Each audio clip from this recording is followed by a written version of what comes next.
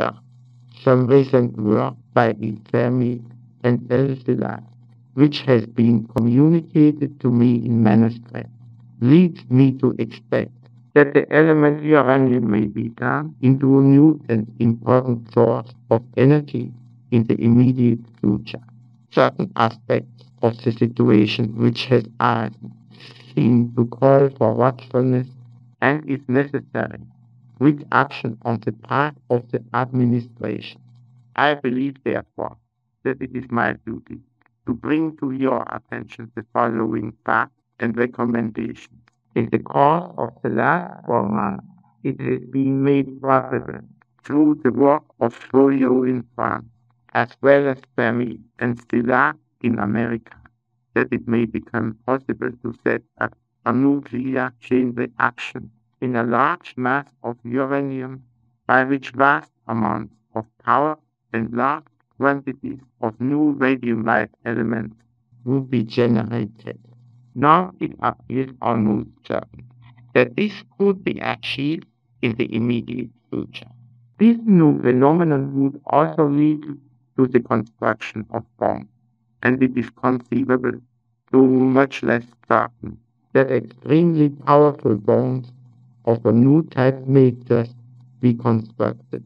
A single bomb of this type, carried by boat and exploded in a port, might very well destroy the whole port, together with some of the surrounding territory. However, such bombs might very well prove to be too heavy for transportation by air. The United States has only very poor ores of uranium in moderate quantities. There is some good ore in Canada and the former Czechoslovakia, while the most important source of uranium is Belgian Congo. In view of the situation, you may think it desirable to have more permanent contact maintained between the administration and the group of physicists working on chain reactions in America.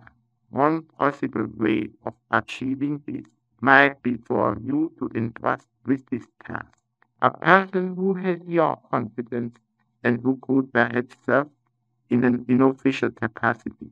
This task might comprise the following: to approach government departments, keep them informed of the further development, and put forward recommendations for government action, giving particular attention to the problem of securing a supply of uranium ore for the United States, to speed up the experimental work, which is at present being carried on within the limits of the budget of university laboratories, by providing funds, if such funds be required, through his contacts with private persons who are willing to make contributions for this cause, and perhaps also by obtaining the cooperation of industrial laboratories which have the necessary equipment.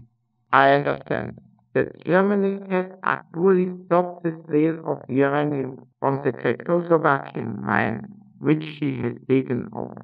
That she should have taken such early action might perhaps be understood on the ground that the son of the German Undersecretary of State, von Weizsäcker, is attached to the Kaiser Wilhelm Institute in Berlin, where some of the American work on uranium is now being repeated.